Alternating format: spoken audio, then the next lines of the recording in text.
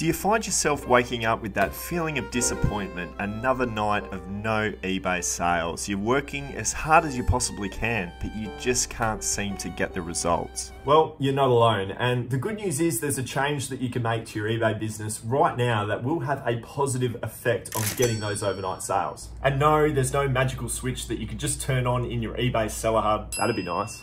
Rather, the secret to more sales is to actually focus on your sell-through rate percentage. And if you don't know what that refers to, it's basically how long does it take for your item to sell from the moment that you list it. So there's multiple ways that we can increase this percentage, and what even is the best percentage? We're gonna have a look at that in this video today. The first way that we can do it though, is to buy items that actually go on to sell. And fortunately, I've had a really good sell-through rate percentage this weekend, and I'm gonna show you some of these items that are moving on eBay right now. Let's dive into the first category, the DVDs. All right, guys, so having a look at the media, we've done pretty well this weekend in this category. I love selling my media. It just seems to do really well for me on a consistent basis. The Sopranos, get this, guys, because no matter how I found it, in any form of season, it's gone on to sell. So seasons 5 and 6 here is a bit of a mini bundle. We got $27.95 for that, which I thought was pretty impressive. The Simpsons Treehouse of Horror, that's an out-of-print copy, so a little bit rare. We got $24.50 for that one, which I thought was excellent. Get Smart Season 5, you would have seen me pick this guy up on Thursday's Trip to the Thrift episode. Sold in just a couple of days, got an $18 sale price there. Queen sold in the space of just 24 hours, guys. If you can find Queen, typically does really well, $17.50 there. A couple of really cheap ones there for basically around the $10, $10 to $12, but still consistent movers in the store. As for the video games, I'm doing quite a bit of the video games now, as you know, and Tony Hawk's Pro Skater 3 we got for $24.50. We got the same amount there for Ratchet & Clank Up Your Arsenal. Ratchet & Clank just always sells fast. And then Mr. Bean as well for $15. So video games, I'm always doing $15 and up, and that's exactly what you're seeing there.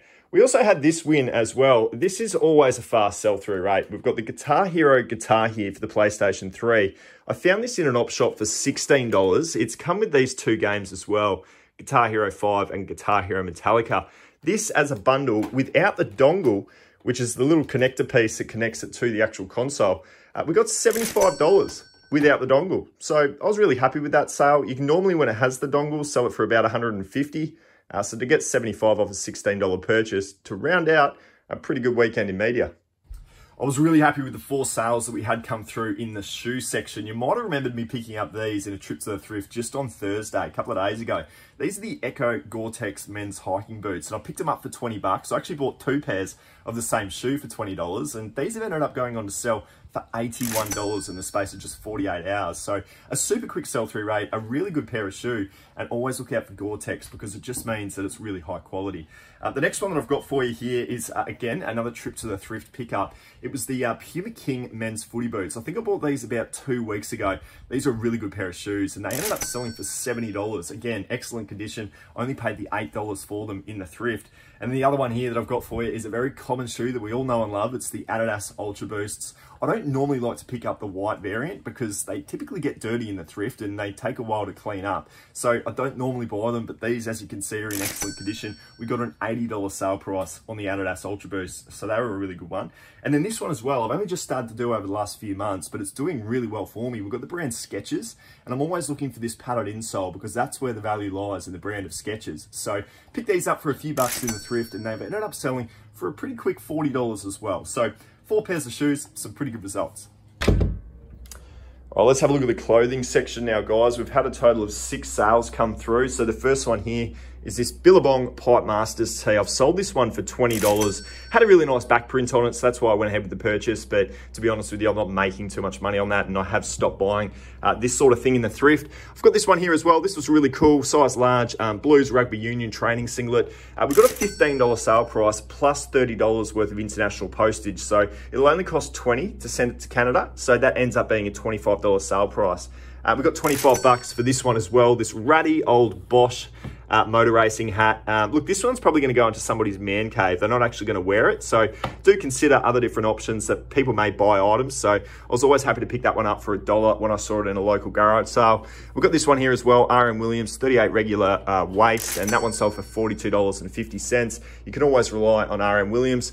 And then we've got these as well, just two very much bread and butter items that are consistent movers. Rhythm in the board shorts, always pick those up. That was 8 into 25. And then we've got the Nike Performance golf shorts as well, $28 for the black stripe. So 6 what I would call bread and butter winners in the clothing department that are consistently moving for me. Now, these next 4 sales are pretty random, so I'm just going to run you through it right now. The first one I've got for you here is Slam and Samu, the vintage Street Sharks. I've sold probably 10 out of 24 that I picked up off Gold Coast Picker just a couple of weeks ago. They were all selling internationally, which is brilliant because I'm picking up extra revenue. This one here sold for $90 plus $20 worth of international postage off to Mexico. So he was a really cool little sale. Also got this one here as well. We've got Bugs Bunny now. This one was actually bought out of my local post office. It's a bit of retail arbitrage. Picked him up for 20 bucks in the local post office and I ended up selling it for $65 on eBay. Granted, it will cost me about 20 bucks to ship off, so I'm actually going to probably only make about $10 to $15 on it, but I always love doing a retail arbitrage. It always feels a little bit sneaky. The next one that I've got for you as well is a very opportunistic purchase in an op shop just about a month ago now. It was a little while. We've got the Verve 66 stainless steel iron. Can't say I've ever sold an iron before, but it walked in as a donation and I said, how much is that going to be? And she said 10 bucks. Went ahead with the purchase, sold it for $55. Not too bad. Probably get this one off for about $15, I think, worth of postage. So again, I'm probably only making about $15, maybe even 20, but an iron. Who would have thought that I'd be selling irons on eBay at this point in my life? This one as well, I've got this one here for you. Now, this is picked up in yesterday's flea market run. We've got the number 23 Indigenous All-Stars. This is Benny Barber, I've been told, from the viewers of the channel. I had a lot of viewers of the channel as well message me saying that they wanted it. Michael was the winner in the end, and we ended up cutting a deal of 50 bucks for this guy. So, Michael, this one's coming off to you, and yeah, appreciate your support of the channel.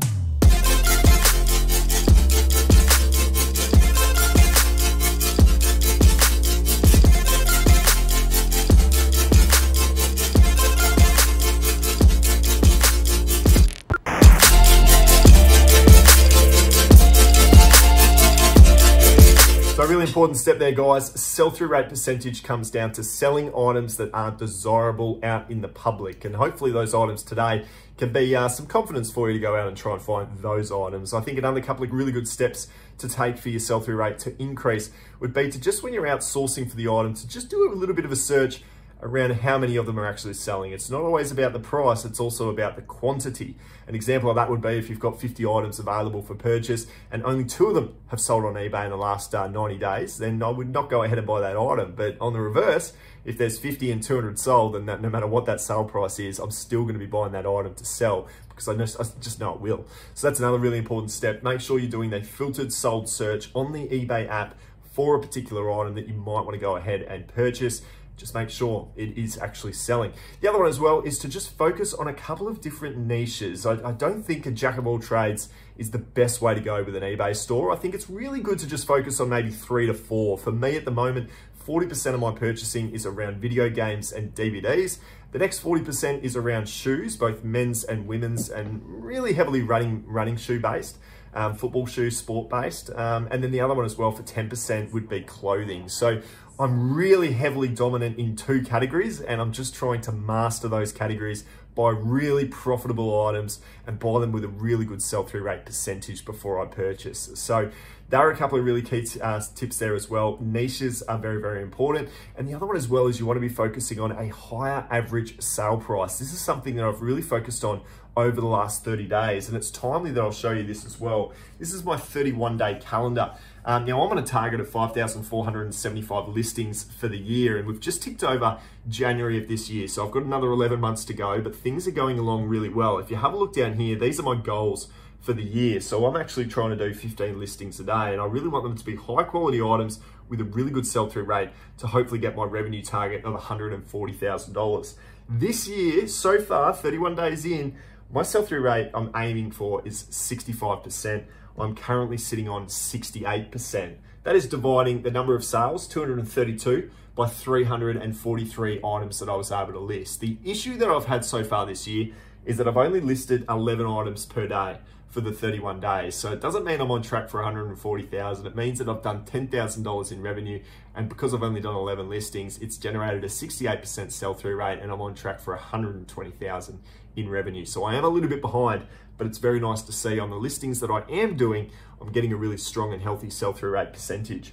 The other one as well is the ASP. I really want to increase my ASP, and I'm targeting $40 of an average sale price this year, and so far this year I'm on $42. So I really think this accountability calendar is a great way to help with that sell-through rate percentage as well.